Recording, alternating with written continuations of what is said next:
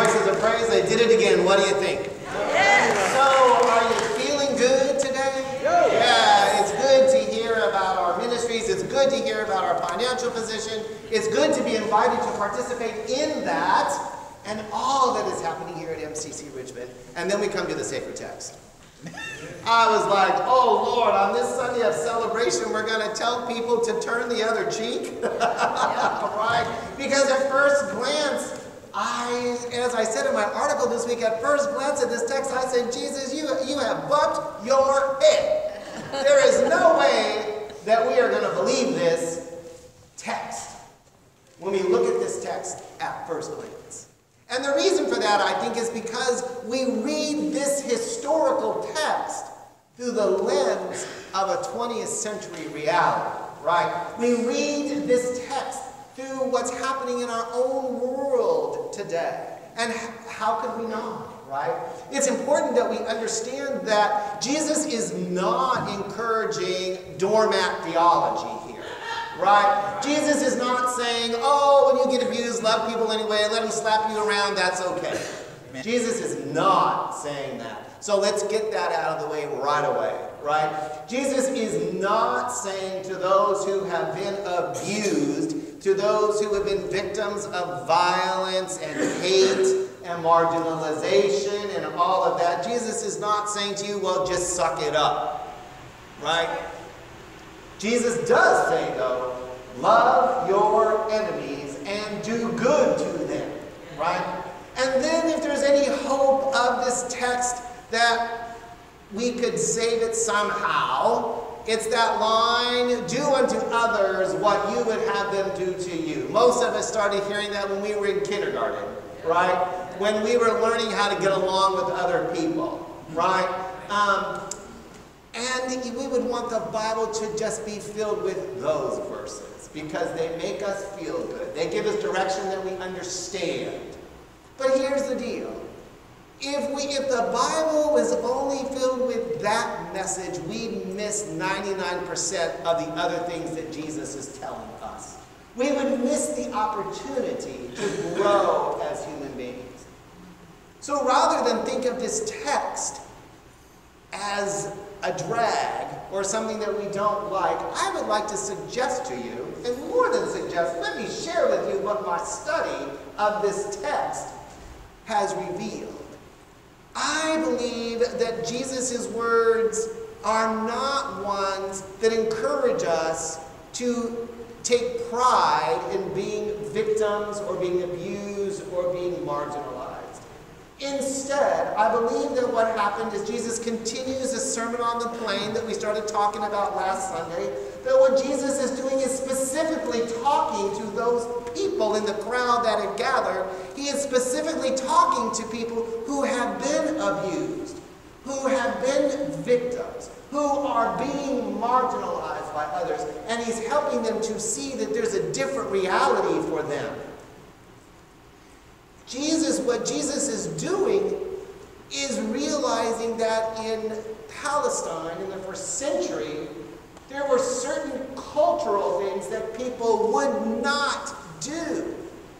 They would not dare risk doing because they would be seen as unclean, right? Remember, Jesus was a conservative Jewish person, right?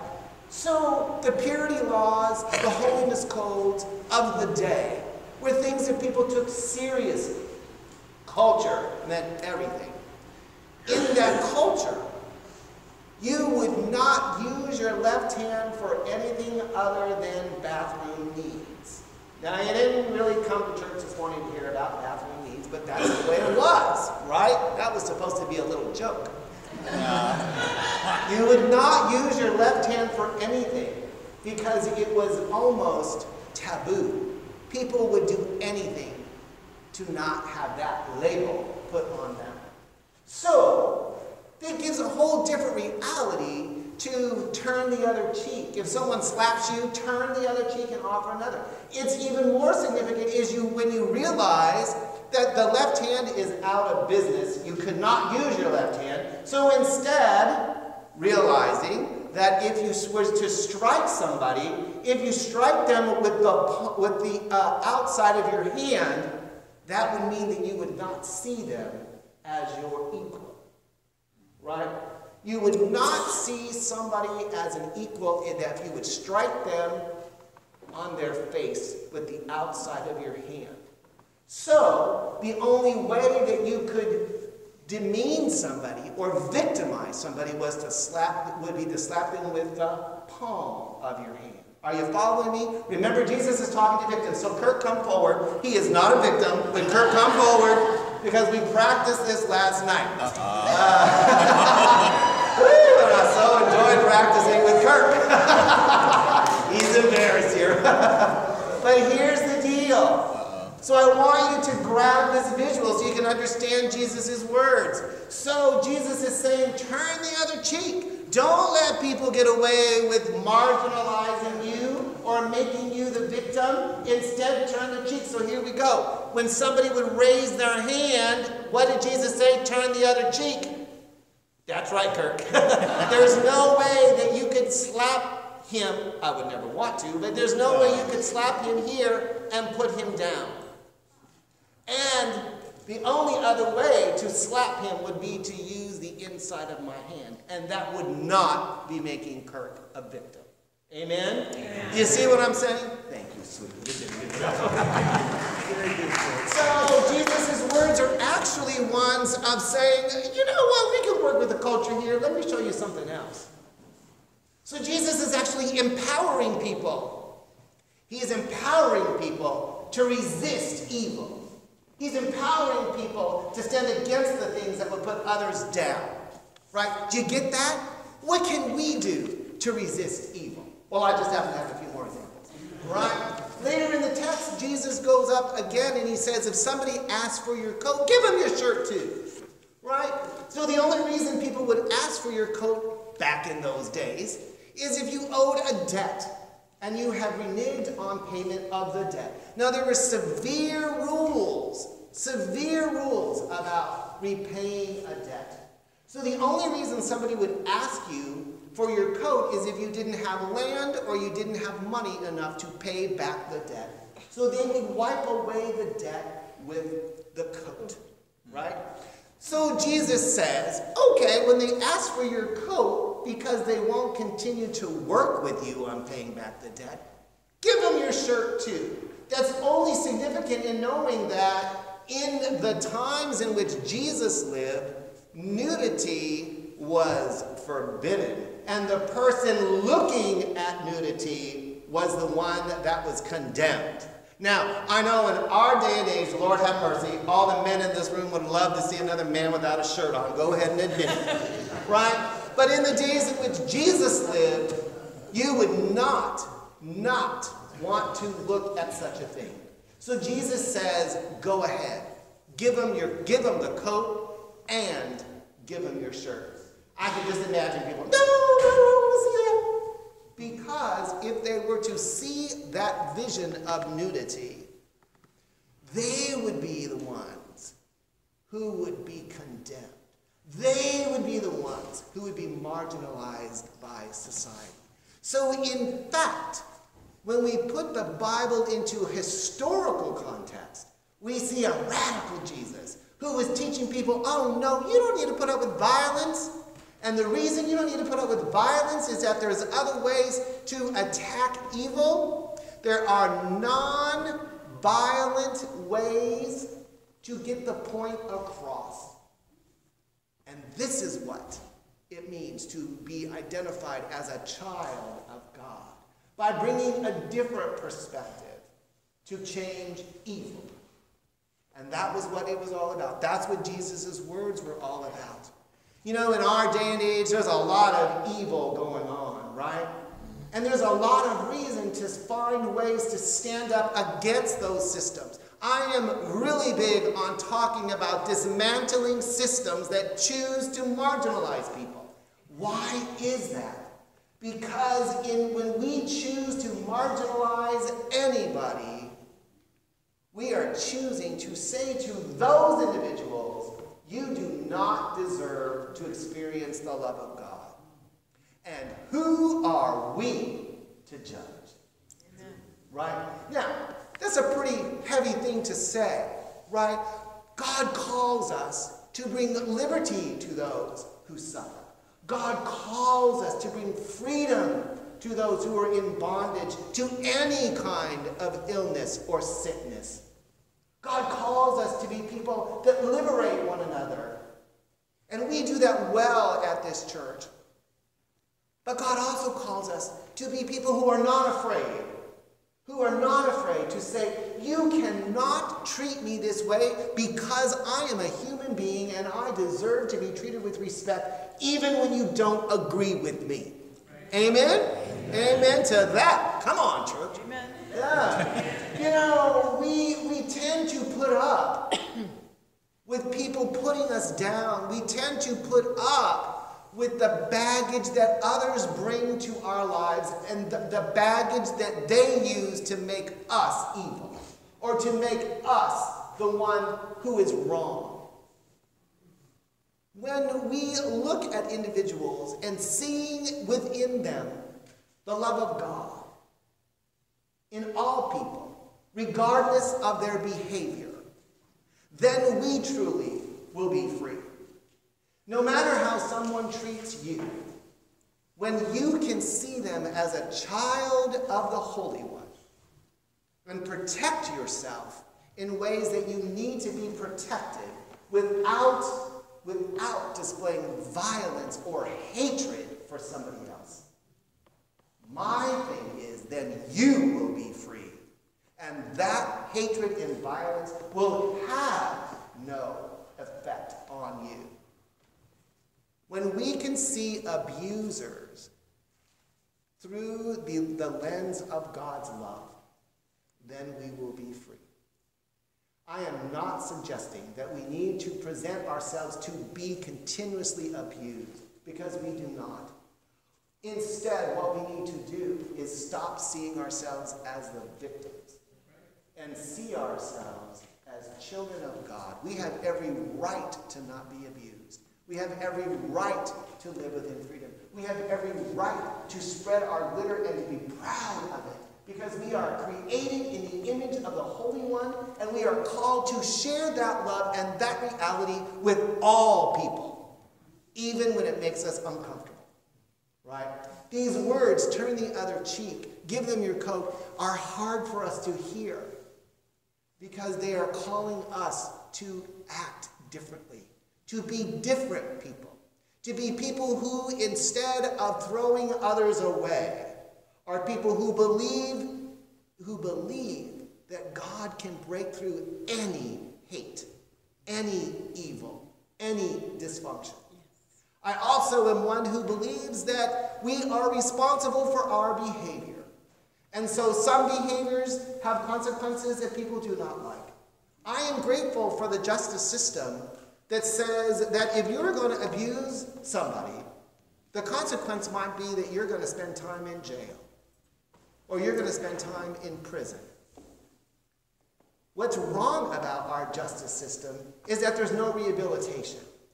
But I'm here to say that everyone can be rehabilitated once we claim for them that through the eyes of God's love, they can and will be changed. Right? Sometimes people choose not to be. Martin Luther King, as he led the resistance movement, he realized that he needed to love his enemies and do good to them. That is why, during the Civil Rights Movement, Martin Luther King taught people to kneel in times of oppression. Why did they do that? To kneel when the police dogs were barking at them. To kneel when they were being sprayed by the water from fire hoses. Why is that he would do something so bold? He was told over and over again, the only way to combat violence is through violence. And he said, no, that is not true. The only way to change people and to change our society is to teach people about God's love. And so he knelt every time. And you know what happened? Those people who, the police and those who confronted Martin Luther King and all of his advocates, They didn't know what to do because they knew what would happen when people would choose to stay as victims, but when they sought to not be victims anymore, they didn't know how to handle that. They didn't know what to do. I think that God calls us to be people, to stand up and help others not know violence, to know different ways. I served a church in California that the senior pastor on a regular basis would tell me that I was worthless. Oh, that sermon you preached last week was okay, but it would have been better if you would have done it. And so, after about 5 years of hearing that, I got sick of it. Right? I got sick of her saying to me, the clothes that you wore to church on Sunday were a little bit off. Now, come on, the outfit doesn't change very much, right? But this woman had a way of putting me down every single day. I started doing whatever I could to keep her out of the office, right? Whatever it took so that she didn't have to come in and bug me, I would do. And the problem was, I continued to be bound up with hate and vehemence. And there was a time that I believed all that she said to me. I believed that I was not worthy of God's love and God's grace. And let me tell you what happened. One day she came into the office and started, and I just sat at my desk quietly. I was doing my thing, and I looked up at her and I said, "Do not talk to me that way again." And she was like, So I said it again. "Do not talk to me that way again." And she was outdone, and I was trembling. What did I just say? She said, "I'm your boss. I'm the senior pastor. You're just the associate." And I said, "Well, that may be true, but I don't deserve to be talked like this anymore. You will not talk to me this way again, because I'm a child of God." Amen. And she was outdone. The reason I know is she turned around and walked out of my office, and I'm here to say for another year she never walked in it again. Never walked in it again. But I want you to know the freedom that I experienced in that. It was not something that I had planned. It was something that I had to work on my own stuff to be ready for. And then one day I was just sick and tired of hearing that garbage, and I told her to stop, and she got it. I also am here to say I would eventually leave that church because of that kind of treatment. After I left, all hell broke loose in that church, and she actually had to be removed by the bishop. Now, I'm not here to say I did it, because the congregation had to do it. Don't get any ideas. The congregation had to do it, but the congregation had to do the work of saying to her, "You will no longer abuse us anymore." Because unbeknownst to me, it was happening to other people. Do you see what I'm saying? We can do the work to celebrate who we are created to be. And that is people who know love. That is people who know freedom. That is people to look at the cultural norms and to see what do we need to do to resist evil and to get engaged and do it. And as we do, not only will our lives be changed, this congregation will continue to change and grow. Richmond will change, and that's how we'll change the world. By seeing the world not as victim and perpetrator, those who victimize others, but as people who can celebrate being children of God, and to know that there is no better love than to know the love of God, because it is that love that transforms people. No other kind of love, not even the love that I have for Kirk Case, can transform you and our community and our world. Amen. So I say, let's get used to standing up and resisting everything that we hear about that needs to be changed. Amen? Amen.